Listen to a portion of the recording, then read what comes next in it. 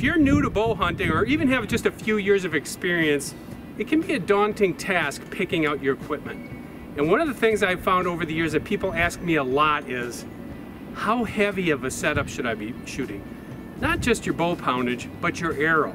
You know, that's one of the most interesting things I find in bow hunting today. It seems like it's shrouded in secrecy. You know, how much weight should this arrow be, and how much kinetic energy is it producing, and how fast is it going? Everybody gets hung up on speed. I'm here to tell you right now, you do not need a lot of kinetic energy to kill a deer while whitetail hunting.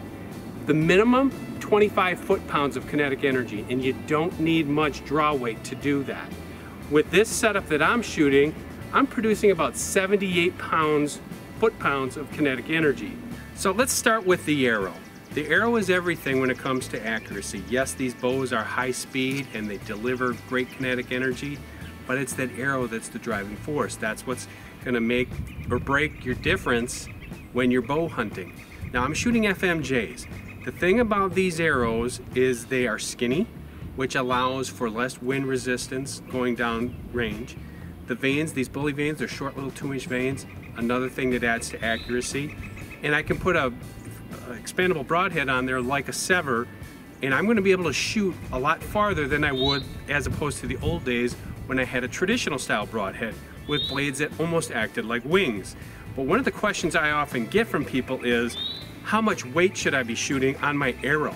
And what I always say is, if you get close to 400 grains, that's going to push a lot of kinetic energy, and it's going to result in bone-breaking performance and also a lot of pass-throughs, especially with those expandable broadheads. Now, 25 foot-pounds is the low end of the scale. You get to 50 foot-pounds of kinetic energy, now we're talking 30 yards, easy shot, broadside, slightly quartering away, plenty enough energy to kill a whitetail. My personal setup, I'm only shooting 55 pounds on this Matthews VXR, but I have about a 440 to 450 grain arrow. So that's producing well over 70 foot-pounds of kinetic energy. That's good for elk or moose. Now, guys that really get extreme with it, they can be pushing 90 foot-pounds of kinetic energy and more. So you're gonna say, well, I would want more kinetic energy. Why wouldn't I want less? Why would I want less? More kinetic energy is gonna help you because that means you're shooting a lot faster speeds. And with faster speeds, that means you can shoot farther distances. Farther distances means that first pin might take you, instead of 25 yards, might take you 30, 35 yards, even 40 yards for guys who are really blazing fast. I don't need that because I know bow hunting is a short range proposition. For me, it's gonna be way under 40 yards, usually under 30 yards. And with a setup like this, you're gonna be gold.